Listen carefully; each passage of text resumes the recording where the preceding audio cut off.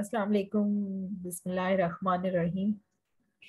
Class, we are now on the 11th lecture, and course is your statistical inference, because the lecture was related mostly to the proofs and the theorems and the statements. So that's why I have chosen the CAM scanner file to represent the lecture and the concept behind it. So 11th lecture is relating to the least square estimators, and in the previous 10th lecture we have seen the some of the properties of the least square estimator, that the least square estimator should be unbiased, or the properties relating to the epsilon or the random variable, that it should be have constant variances, independent, and the covariance is 0, and it should be independent, and its expectation mean should be 0, that it is unbiased also. So rest of the properties today we will go through. The remaining property is the normality assumption, and which is the most important, that all our results so far have assumed nothing concerning the distribution of the errors epsilon, except the condition second, that it possesses the constant variances, and third, that the covariance matrix is 0. Concerning their first and second order movements, we made no assumption about the forms of the distribution of the errors.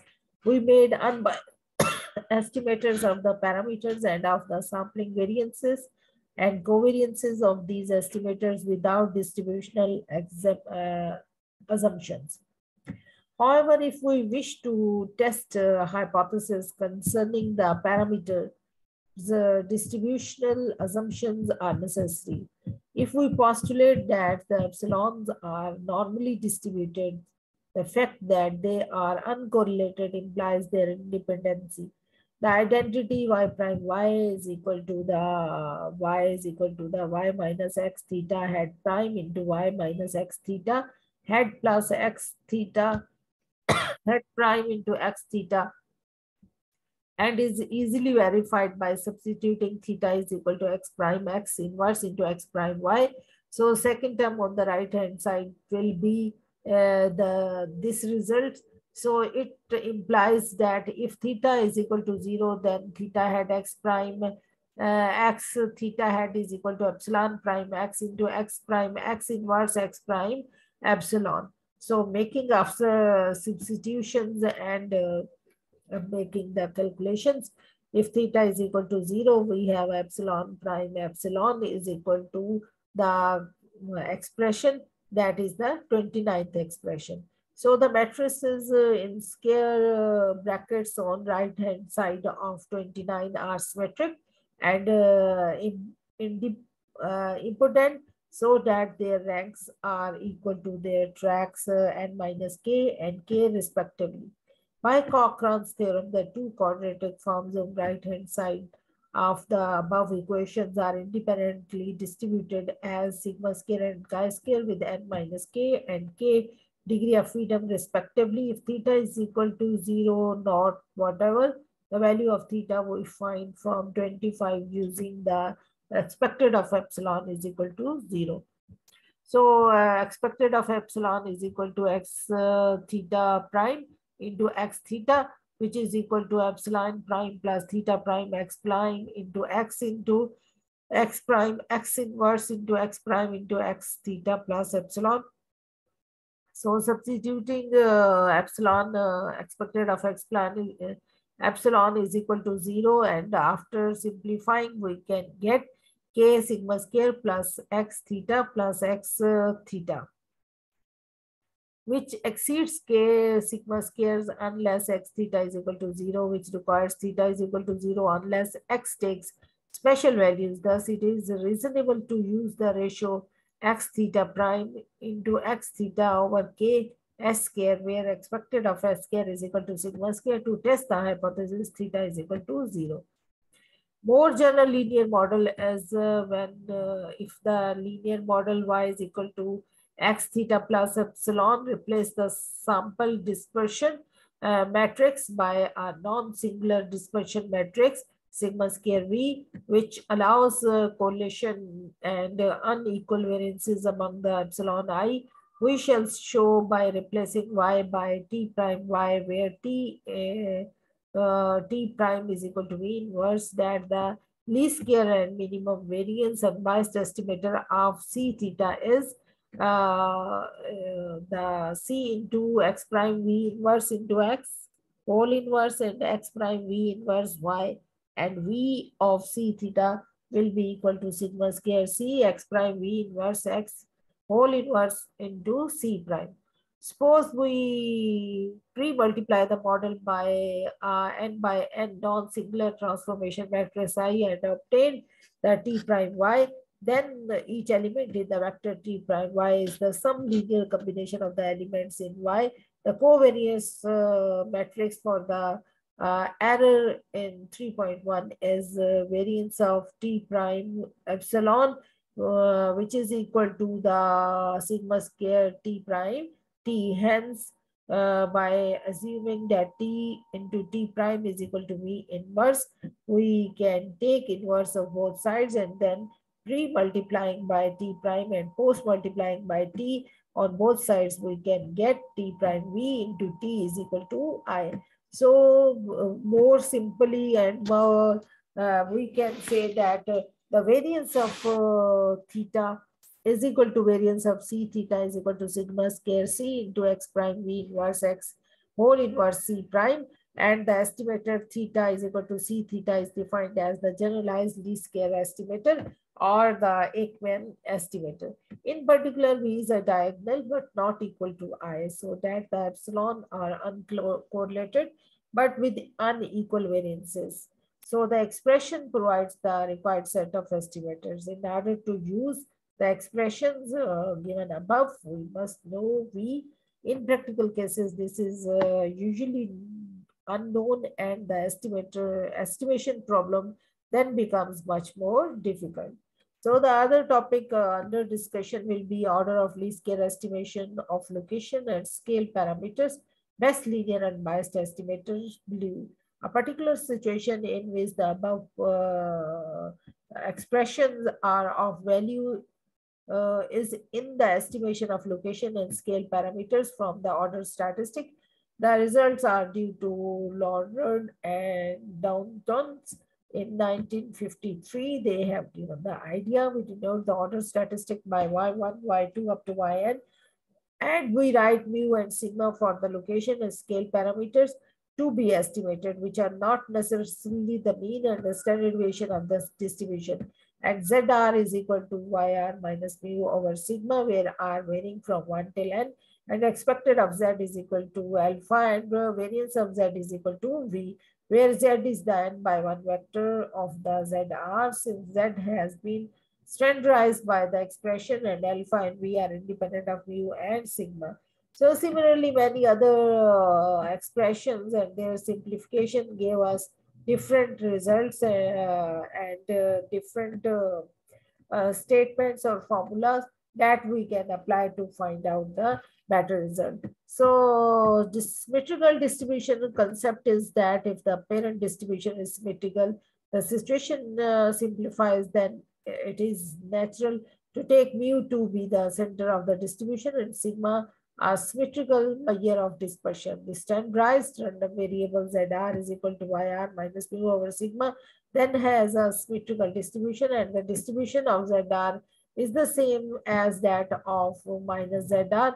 Now the order observation satisfied that Z1 is less than equal to Z2 is less than equal to, and so on up till Zn, and minus Zn is less than or equal to minus Zn minus 1 is less than or equal to, so on up till Z minus Z1. It is clear that the distribution of ZR is the same as that of minus ZR, and the joint distribution of Z1 up to Zn coincides with the joint distribution of minus Zn up till minus Z1.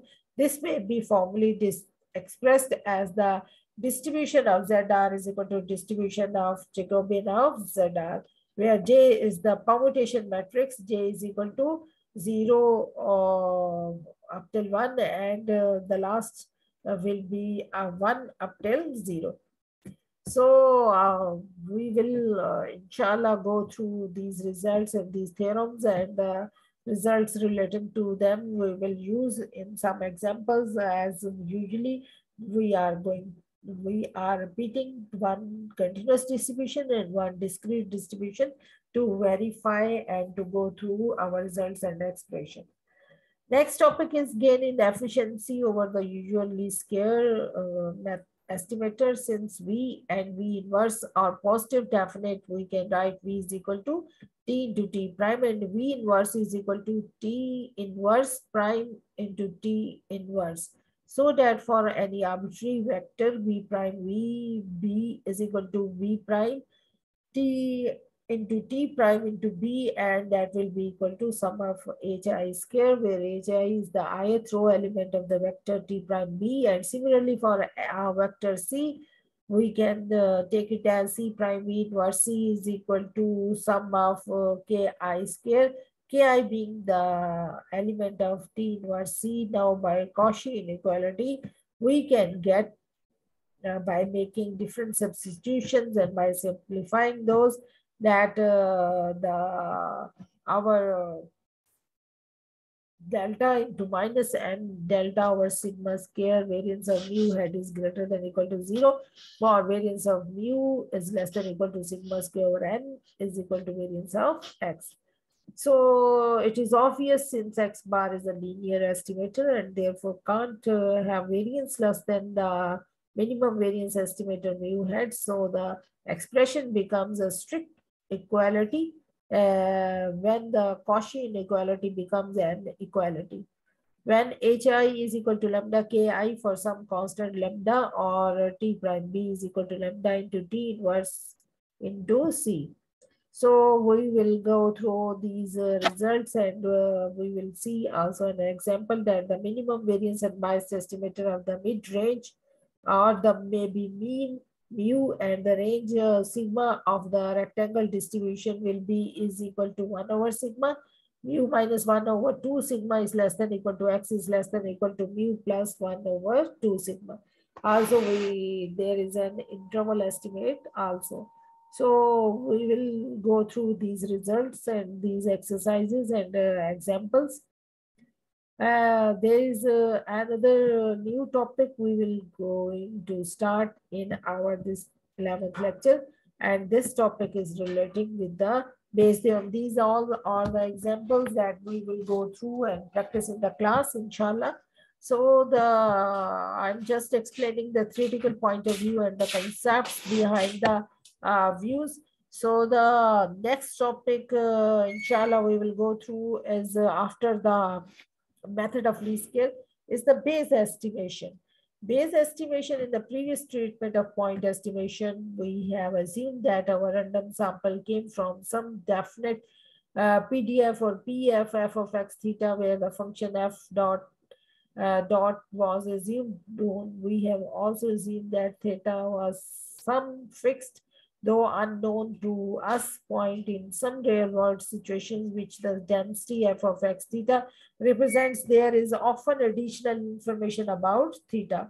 So for example, the experiment may have evidence that theta itself acts as a random variable, for which he may be able to postulate a realistic probability density function. The equation is, how can this additional information about theta be used in our estimation problem?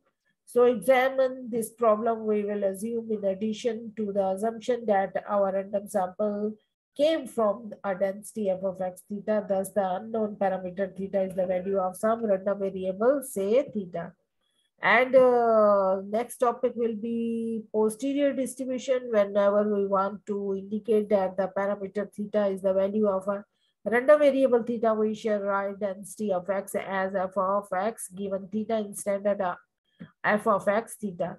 We should note that the f of x given theta is the conditional density. It is the density of x given theta is equal to theta, the density f of x given theta is also written as f of x given theta is equal to theta x given theta. So the proof will be relating to this prior distribution and the prior random sample, or what will be the distribution of posterior distribution, and that's all. We will define it properly, and its proper definition is that the density g of theta is called the prior distribution of theta, the conditional density of theta given x1 up till is equal to x1, x2, up to xn, denoted by f of theta given x1 is equal to x1 up to xn. For theta varying from x1 up to xn is equal to f of x. F of theta given x1 up to xn is called the posterior distribution of theta. By the definition of the conditional density, we have f of theta x1 up to xn is equal to f of x1 up to xn given theta into g of theta over f of x1 up to xn. And for random sampling, we will use the generalized form of this posterior distribution. So we will, if we will define properly the posterior Bayes estimator, its definition will be let x1 up to xn be a random sample from density of x given theta, where theta is a value of the random variable theta with known density g of theta. The posterior Bayes estimator of tau of theta with respect to the prior g of theta is defined as estimated of tau of theta given x1 up to xn, and so on. So we will go through these theorems, their results, and also will touch the utilize, see the application of these concepts with solving some examples from a discrete distribution and a continuous distribution. So from the discrete distribution, we have the Bernoulli density, and from the continuous distribution, we will also go through some distribution, maybe independent normal distribution or the uniform distribution, and so on. The other topic of the discussion will be Bayes estimator, the Bayes estimator of tau of theta, Bayes estimator of tau of theta, and the other discussion will be about the random sample from the density of x theta, and let g of theta be the density of theta. Further, let L of t of theta be the loss function of the estimating tau of theta. The Bayes estimator of tau of theta is that estimated T star x1 up to xn, which minimizes integral of sample space L into T of x1 up to xn theta, and f of theta given x1 up to xn d of theta is a function of T of x1 up to xn. So we will see the proof and the results or some theorems relating to this, and our topic Bayes estimators or Bayes methods, we will also go through them with the help of some examples, as representing on the screen that x1 up to xn be a random sample from the normal distribution with the mean theta and variance 1. Find the Bayes estimator of theta with a squared error loss function. Assume that theta has a n into mu1. So we will find their solutions and go through in the class, inshallah. So I am hope and I am sure that this slide, this video little bit will create some idea about the lecture in your mind, and also give you some concepts relating to the topic of the lecture number 11 that will held on the Sunday, it may be 30th of January. Till then, thank you class, Khuda Hafiz, and may God bless you. Allah Hafiz.